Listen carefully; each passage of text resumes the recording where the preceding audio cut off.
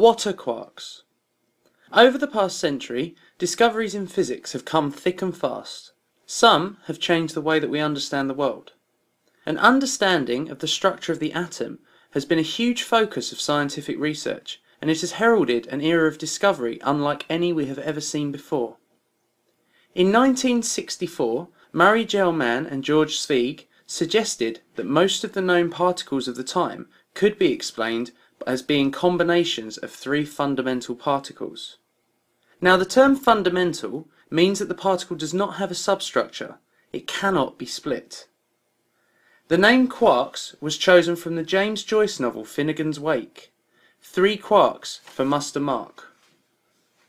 In order for their calculations to work, however, these quarks needed to have a fractional charge.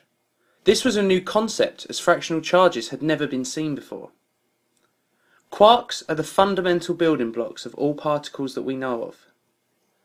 At the Stanford Linear Accelerator, electrons were fired at protons and found to bounce off of tiny particles inside them. It had taken 4 years, but this was the first evidence for the existence of quarks. At the time, there were 2 basic quarks. The up quark, which has a charge of plus 2/3 of the charge of an electron, and the down quark, which has a charge of minus 1/3. How are they different? They all have different masses, as well as charge, and another property called spin.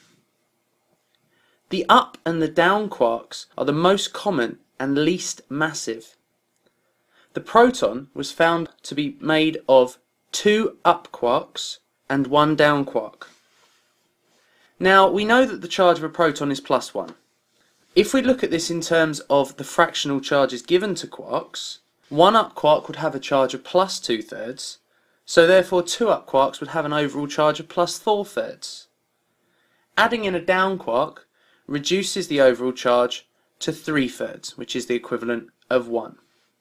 A neutron was found to consist of 2 down quarks and 1 up quark, which gave it an overall charge of 0. The discovery of the up and the down quark was followed in the coming years by the strange quark, the charm quark, the top quark, and the bottom quark. Quarks have quite strange names. Up and down were named based on components of their spin.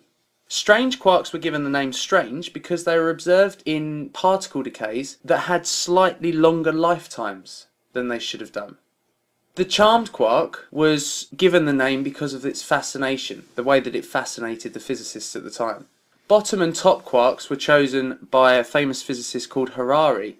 He chose the names because they were the logical counterparts of the up and down quark. Quarks are never seen on their own, and the evidence for their existence comes only from particle accelerators.